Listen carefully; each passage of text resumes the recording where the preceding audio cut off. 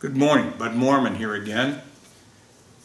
And what you see with my right shoulder here, or over to my right, is my most recent construction of a dual resonant solid state Tesla coil. I've been building it for 2 years. I started on it about 2 years ago, and I always build the hardest components first, and those components were the solid state bridge assembly with the big switches. Let me show you some of those. Last year I finished up a smaller Tesla coil called the Minibrute, and it uses this IGBT right here. It only handles a small amount of amperage compared to this monster here. Here's a comparison between the two. This is the, we're using 4 of these switches in this Tesla coil switching design, and these can handle about 600 amp per piece as a pulse. So as a result, the maximum current that this thing can handle is roughly between 2,500 and 3,000 amps per pulse. So there is a tremendous amount of current being used when this thing is running. It runs at 240 volts, single phase, and it only uses about 40 amp, 240 volts to run it. And as a result, you'll see what's going on in the film. During the construction of this Tesla coil about 2 years ago, I started with the H-bridge assembly, and I didn't really know how to build an H-bridge assembly. And in the film, or in the pictures, you'll see some of the pictures of the H-bridge assembly and the copper bus bar and the capacitors and all the other parts and components that go in with it. And I actually copied it from a guy by the name of Philip Slawinski, who had put the picture assemblies, the engineering picture assemblies, on the internet.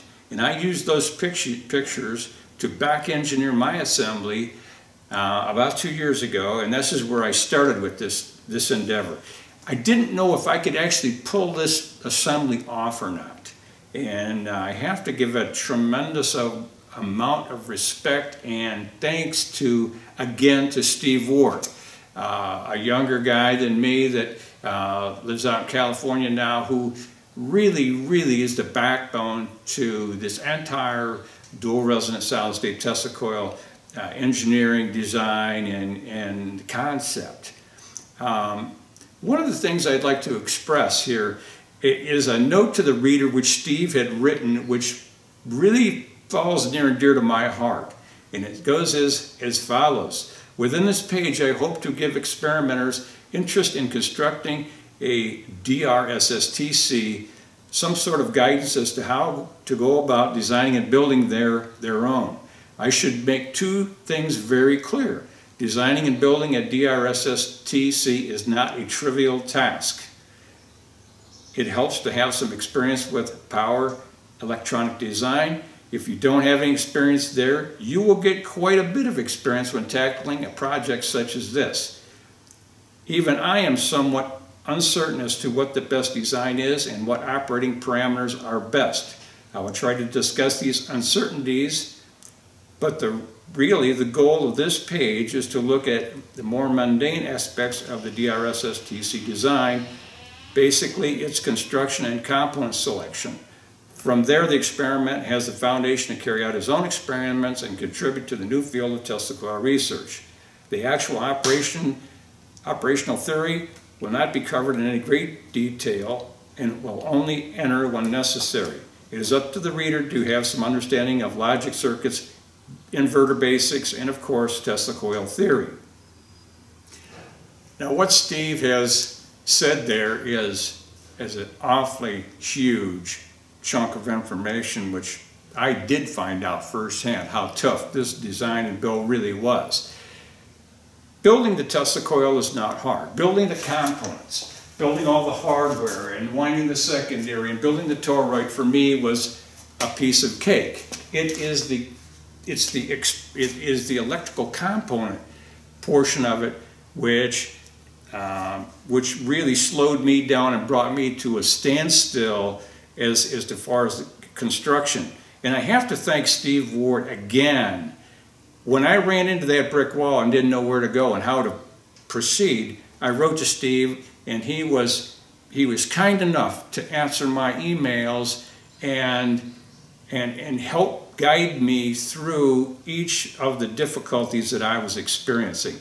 Steve is not going to, I have to say this, Steve is not going to take you by the hand and lead you down the engineering path.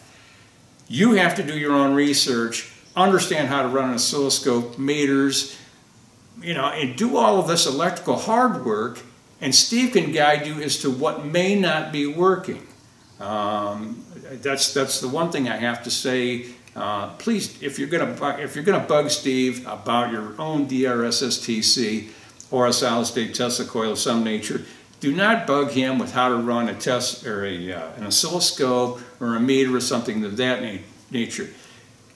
I started 2 years ago just learning electronics on my own, reading books, building projects, building Tesla coils, I built a smaller solid-state Tesla coil first to gain knowledge and to have a basic understanding of how a Tesla coil of this nature really works before I dug into a monster of this size. It helps to have that practice. So, and I want to say this, I did not go to school to learn engineering and design, or electronic engineering and design. All of my background in college and in high school was in mathematics and in business. So I didn't study this stuff. I just get it naturally. How, I don't know, but I do. And I have a tremendous amount of interest in this guy right here, Nikola Tesla. He's the big guy. If we could only find out, get inside of his mind and actually what he really knew, we'd probably know as much as the guys out at Area 51. So anyway, I move on here. There are some very unique parts to this Tesla coil. Two of which are this toroid assembly is very unique. A guy by the name of Finn Hammer, I guess he's from Denmark, and he posted a picture of this toroid on the 4HV website, and as soon as I saw it, I said, I have to build one. I got to give it a try. So I did. It came out great, and it works great. The other thing that came about as a mere chance, happenstance, if you will, is the strike rail assembly on this Tesla coil. This is an aluminum tubing strike rail. Let me spin this around so you can see the back side. As you can see, the strike rail is a constant switchback. There are no joints. There are no intersecting tubes anywhere to cause right angles or to cause any sort of electrical interference. This is a continuous switchback. It comes here, down, around to here, down, back around to here, down, back around to here, down, back around, and stops. And this strike rail works even better than some of the other strike rails that I have built. I'm more than pleased with it. It wasn't as hard to build as I thought, and it came about, I had built the strike rail wrong. It looked like this, but it was built wrong. It looked more like a fence, if you will. And Steve wrote me back and said, Bud, that strike rail assembly is not going to work. You've got to change it to the spine design, if you will, built almost like the rib cage on a human body, with the spine and all the ribs that come around, but don't touch. And I said, well, why not, you know, then I thought about, well, why can't I build a continuous switchback design? So this is what you see. I'm more than pleased with how this Tesla coil works, and I can't say enough about it. This is really, really cool. So anyway, I've spent enough time shooting my mouth off here with you guys. So let's get on to the video and actually see how this thing works.